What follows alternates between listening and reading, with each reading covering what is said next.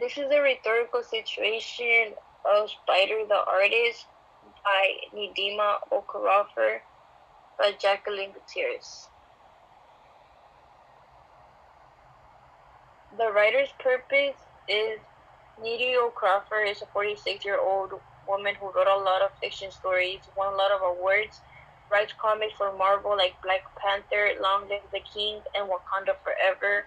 She is also a Nigerian American author who writes about African futurism, which is basically technology and science in the African culture.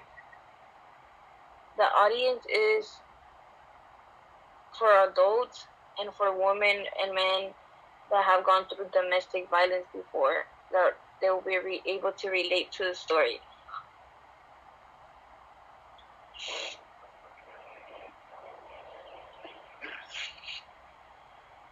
The topic is about a married couple in Nigeria.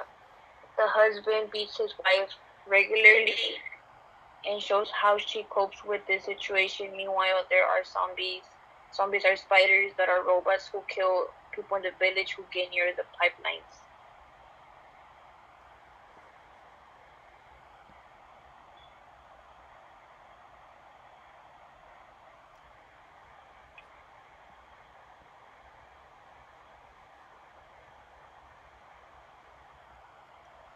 The context is how Afrofuturism plays a big role on this story with all the zombies, which are like little robots that take care of the pipeline.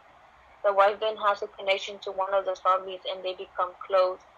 He always listens to her problems that she has at home and helps her distract from the problems. The argument is to trust your destiny.